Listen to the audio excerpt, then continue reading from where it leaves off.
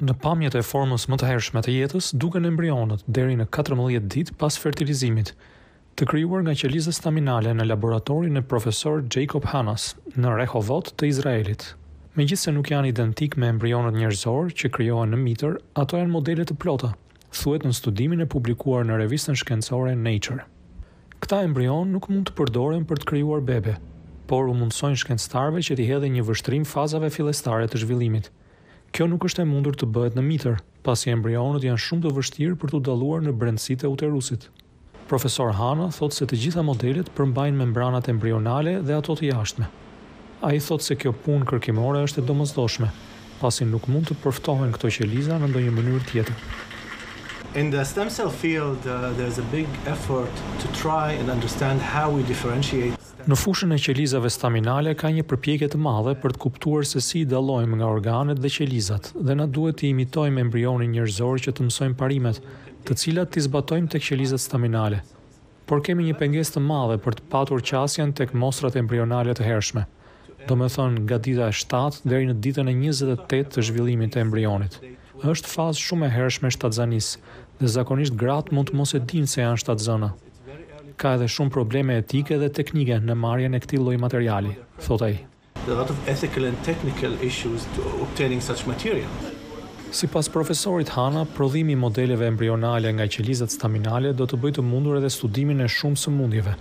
So we can, make thousands of embryo models. Mund të prodhojmë mijëra modele embrional dhe t'i studiojnë. Kjo krijon një avantazh shumë të madh teknik dhe biologjik dhe rrit njohuritë që kemi për qenien tonë njerëzore, që mendoj se është diçka shumë e rëndësishme, thot ai.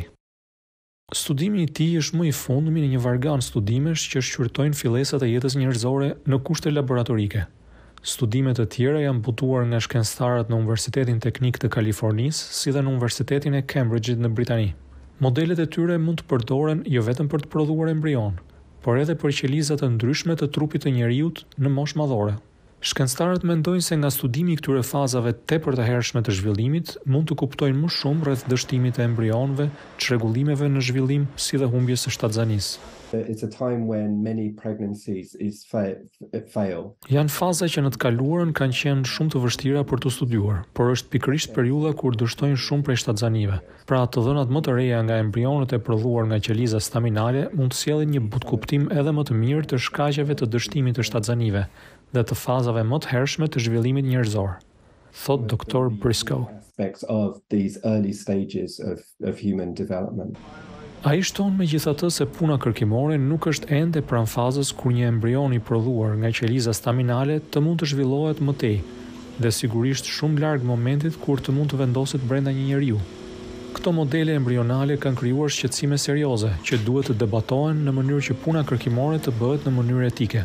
Sipas udhëzimeve të shoqatës ndërkombëtare për punën kërkimore me qelizat staminale, shkencëtarët nuk duhet të vendosin një model embrional në trupin e një njeriu.